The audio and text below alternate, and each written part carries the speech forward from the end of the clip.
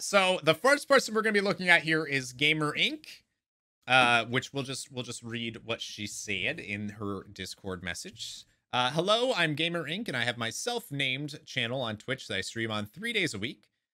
Tuesday, Thursday, 8 to 11, and Sunday, 3 to 9. You have a big stream on Sundays. CST. You can also find me on Twitter, Instagram, and YouTube under Gamer Inc. 83. Currently working on growing my viewer base and trying to expand my content creation on YouTube. I have a small but strong following of regular viewers, but I feel like drawing in new people and retaining them is a bit difficult. I do variety gaming, so I don't have a single game to focus viewership on.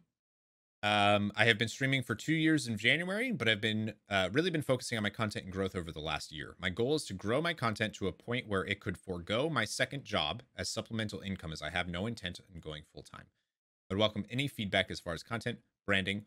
You make your own graphics, which is crazy because they're always so beautiful. Yeah, we're starting on Gamer Inc. Yep. Audio, etc. Okay, so you would welcome any feedback as far as content, branding, audio, all of that. Okay, let's get your Twitch, Twitter, YouTube, Instagram. She is an amazing person. She really is. Yeah. So okay, so consistency is not. I don't think consistency is a problem for you. Consistency might be a problem for you in other content, but I'm not sure yet. So just looking at your Instagram. Your Instagram is really good because we get to see who you are, right? We get to see that you're kind of a huge dork just by looking at this quickly. But then you have other things, right? So okay, so let's just like looking at your Instagram page. If I saw this, I'd be like, okay, cool. So this person streams. She's a cutie patootie. So like just by looking at your Instagram, I already know, okay, you stream, right? But then you also have like the lighting, the stuff in your background. We can see that you're into Star Wars, you're into WoW, right? Right away. Obviously, your tattoos are typically on display too, which is really cool because that's something that kind of starts conversations. It's stuff like, oh, people want to know what that tattoo is or whatever. So you can have that in your pictures, maybe a little bit more too, right? Because you want people to be engaging, you want people to be asking you questions. So if you have something like, you know, the story of your first tattoo or something on an Instagram post, and then potentially asking people what theirs are or whatever, you get more engagement. And with the way Instagram works, the more engagement you get on that Instagram thing, the more that it goes, right? Gamer Inc., the name says it all. Right, exactly. You think you have more tattoos further down? Yeah, this is really far down. I love that one. That's your newest one, right? That was the newest one you got? Just finished. Yeah, okay. I love this. But if you only have one reply on it, right? And also you're just looking at, this is an old one, so I don't want to focus too much on this, but you have very little hashtags. Okay, so let's look at your Twitch tracker. This is when you've been pretty consistent. What's crazy to me is Mondays are typically your busiest days. Is there somebody that hosts you on Mondays? Because you're averaging, some days you're, what game were you playing here? Doom it up My Little Pony style. All right, so you were playing Doom. Doom, you know what's crazy about Doom? Doom is not a very stream friendly game. Because you can't really hang out with chat, you can't really talk to chat. It's funny too because you have Animal Crossing and Doom in the same bit. Is Monday in general not the most views days because the week starts? Yeah, no, it's actually one of the lower days. Monday's actually one of the lower view days. Highest recorded number of concurrent viewers 84, total hours streamed 673 hours. Yeah. So Darkest Dungeon is your most at 102 hours. I mean, this is great. This right here is really good. I mean, you're doing exactly what you need to do, which is this is constantly going up, right? You're not seeing any dips at all. Like it's just going up, and it's going up the more and more you go. And that's what's weird about streaming, and you'll see this is if you're streaming a lot right at first or whatever, you're gonna see this trend of your hours streamed, and you'll see a return on investment the following month because most viewers need to come back. They need to come back. They need multiple impressions of you before they become a regular viewer. So they'll come back, which is why. So for instance, here you'll see that your January hours were really high, right? You streamed some of the most hours you ever did in January 2020, but your views didn't really go up. In fact, they went down the following month. And you also streamed less in February, right? That's interesting, but you also shot up in March, which means like the return on investment, like those people, you know, hung out a bit, they started, you know, they came in, and then they all started coming back, but then your hours went back down, right? Discoverability on Twitch is garbage. You will not get discovered on Twitch. It's basically impossible, especially if you're doing variety gaming. If you're doing variety gaming, you're just gonna get smushed all the time, because the more views you have, the more viewers you have, right? If that makes sense.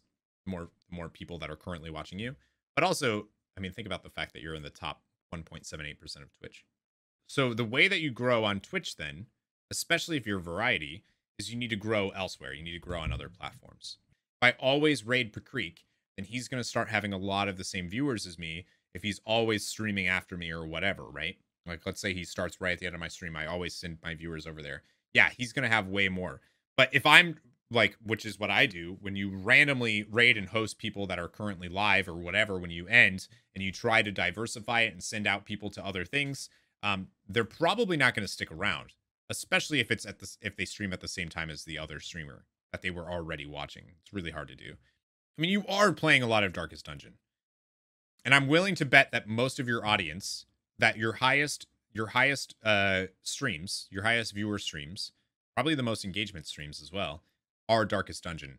Am I right? So one thing that I would recommend if you're a streamer is to look at your VOD views.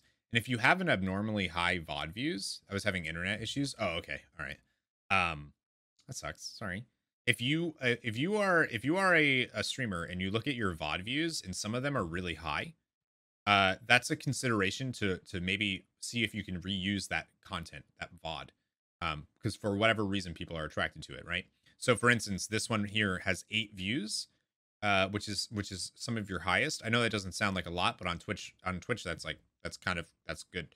I'd look at these and wonder why, right? And I think it's because people are invested in your Darkest Dungeon playthroughs and not necessarily in your other playthroughs, which is just something to consider.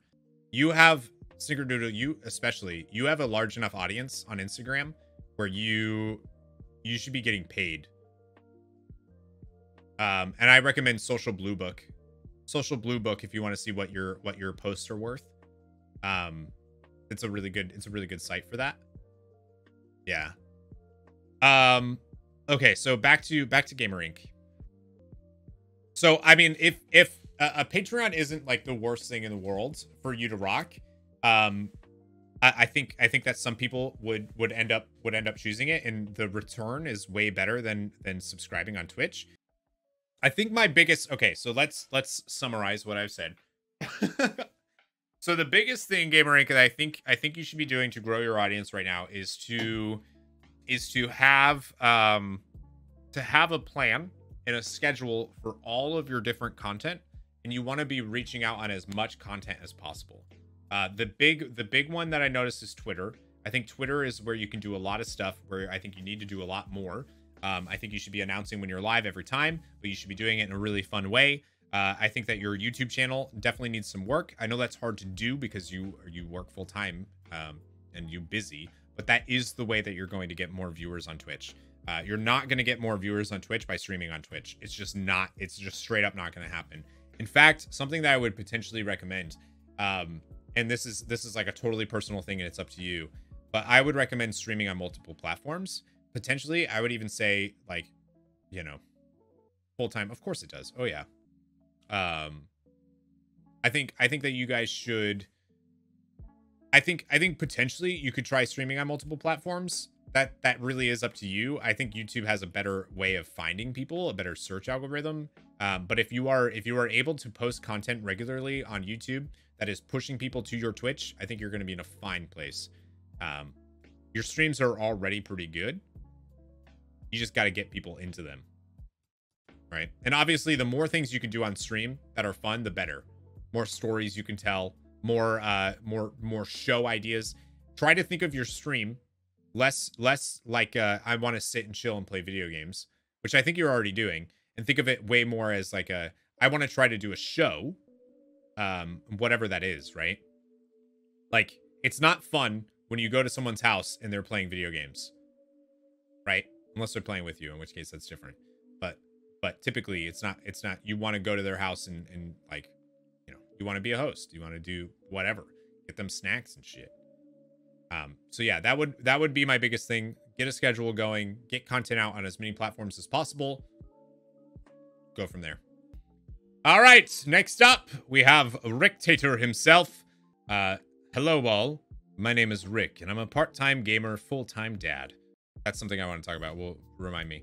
I stream on Twitch 4 days a week after family's in bed around 9:30 CST, hopefully earlier someday, and upload videos, highlights, guides, reactions to YouTube occasionally. Try to use all the socials, but mostly use Twitter for thoughts, updates, or Instagram for memes and laughs. So I really like his bio because it tells me actually a lot about him. A beverage and Taco Bell. I have a passion for a good beverage and Taco Bell. I can talk about Taco Bell all day, right? I'm a husky man of many interests. A full-time dad. So it's actually unbelievable the relatability value that a streamer dad has on the platform. It's actually unbelievable. Streamer dads are great. Broxamar is a streamer dad. So the streamer dad is actually a very, it's a niche, and it's a strong niche. It's a very strong niche on Twitch, because there are so many dads that are watching Twitch and wish, yeah, Devin's a streamer dad, of course. Ath is a streamer dad, but they don't really, Ath doesn't really like make his content about the fact that he's a dad at all, but they could, right? They not make their content about the dad, but have that be one of the values that they have, right? Their audience's value is also, they will find a large audience that is also wants to be like wishes they were a streamer dad or whatever, but is in the normal way of life, right? They don't get to pursue that streaming career or whatever. Maybe they don't want to, but like they still want to see that. They want to see the dad that's able to play video games all day and still have a job in a life and a family and all this other stuff. That's actually super important. If you are a gamer dad, your audience can be gamer dads. Like it's a very big audience. Look at Dr. Lupo, right? So I think this is great. I think that's a good one. All right, let's look at his Twitter game though. Retweet. No pin tweet. Let's get a pin tweet going. I want a pin tweet with a link to all your shit. I also need a business email for you in your description. It doesn't matter. It doesn't matter if no one's emailing you. If nobody's emailing, you need it. So literally just downloading this clip and then re-uploading it to Twitter makes that going live tweet way better. Especially if you're playing, like, if obviously try to theme it. Like if you're playing Monster Hunter, try to do this. Also, you need to raise the volume on your mic a little bit, Rictator. I don't know if anybody else raise the volume on your mic a little bit. Oh, he's hosting me too. Look at that, dude. All these guys doing great work hosting me. You gotta raise your mic there. Gotta raise your mic. All right, so like, I think I made it. No, you fucking did! God damn it! God damn it! That should be on Twitter. That's great. My mouse doesn't like working. Rick, you got hit by like 4. That's so good. Why is that not on Twitter? Listen, take that, post it on Twitter, Instagram, whatever. Look at Gamer in his chat. Oh, okay. But like that needs to be used. That's great. That should be on Twitter. Okay, so as a streamer, let's say I'm a streamer, and I go on Instagram because I want to see what other streamers are doing on Instagram, right? Who better to start with than arguably the biggest streamer of all time? Let's click on Ninja. What is Ninja's Instagram? Oh, it's garbage. It's actually not very good at all. It's all promotional stuff. I don't know. It's not very good. This announcing he's going back to Twitch. That makes sense, right? A new chapter only on Twitch. It's Ninja. He doesn't need to tag it, but like the point is, right? Why not? Just a gamer. He's got a Don Perignon Ninja edition. It's fucking ridiculous, by the way. But it's all brand. That can be fine. That can be fine. That can totally be fine. If your vibe, if the value that you have is consumerism, if your value is look at all this cool shit that I have my fucking name on, right? That's dope. That's super cool. But like all of it feels like it has a layer of film behind it, right? Or a layer of film between it, and like none of it feels like legit. He's not using he's successful on Instagram because he's successful elsewhere. He's not using his Instagram successfully, if that makes sense, right? Harris Heller is successful on Instagram because he is using Instagram successfully. He knows how to take a decent photo. He's not posting regularly. This was 5 weeks ago. His last upload was 5 weeks ago, right? But like, that is dope. That's a really cool picture. This is great.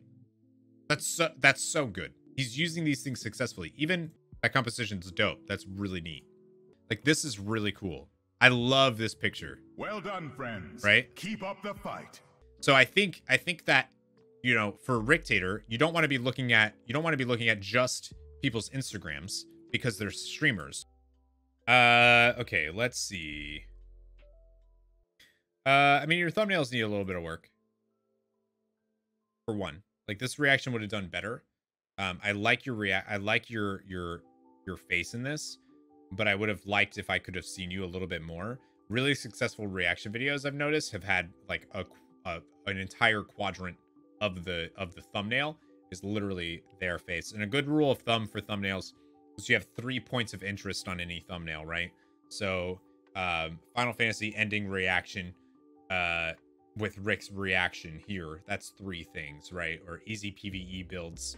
He's actually got too much. There's like, I would do like that arrow with melts needs to be bigger, and then you know what I mean, and like, and then lose whatever's down here in this little bit and be the character.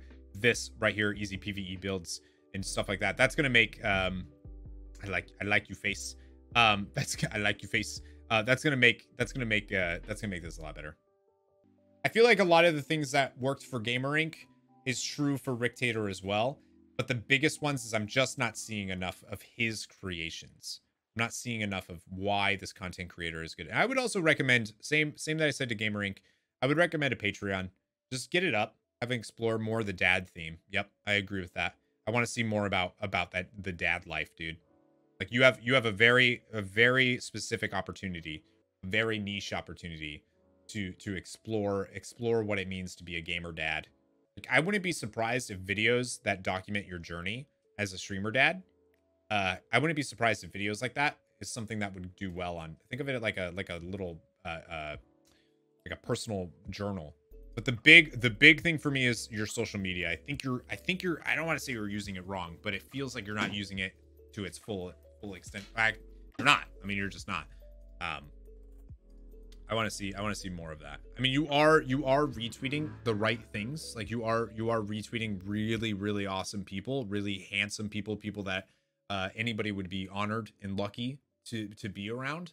And I think that's an important thing, and like, you should definitely keep doing that. Like, definitely keep retweeting awesome people, people that just, you know, make your thighs quiver.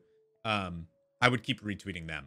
But other than that, I think that, yeah, your Twitter and your Twitch needs some more. Like, really, the football, dude, you're like such a dad. You're such a dad. And you know who else is such a dad and doesn't use it all the time? Miles. Miles is the fucking like Twitch dad. Like, he is my Twitch dad. You know what I mean? Like, just the way he presents himself, the content that he has, he's so wholesome. Like, play the wholesome up, right? I know this isn't about Miles, but I just thought I'd point that out.